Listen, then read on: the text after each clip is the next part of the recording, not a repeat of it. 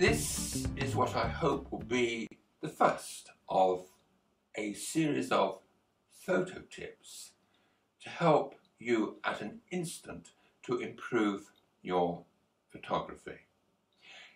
When I used to teach beginners, I found out at an early stage they would be using a sophisticated camera like this on auto, where they had no control except, of course, the direction in which they would choose to point the camera.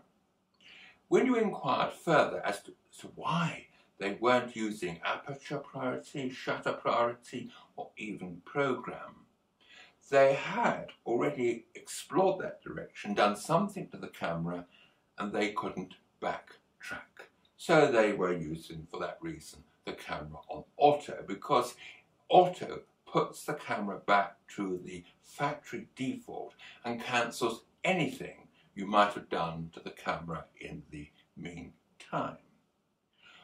What they had overlooked, and it's something you should do at an early stage when you buy a new camera, is to see where the menu control reset is.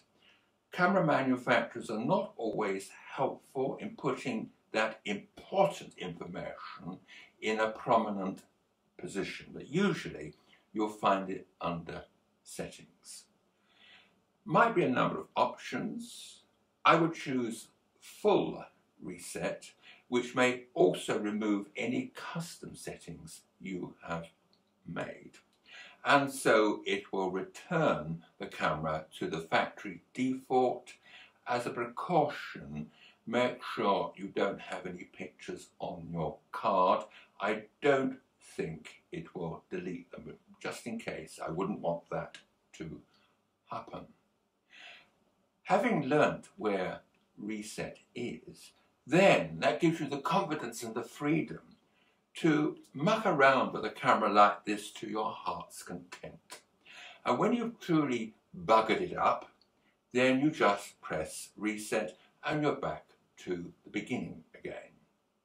It's what a friend of mine called a get out of jail free card, that is if you play Monopoly. Because by using that facility, you are freeing yourself from the shackles of what you might have done to the camera inadvertently. And you know, this sometimes happens to experienced photographers. Maybe like me, I've done it. You press the wrong button, you don't know how to get out of it, so there's one course of action: reset. Okay? I hope that is helpful.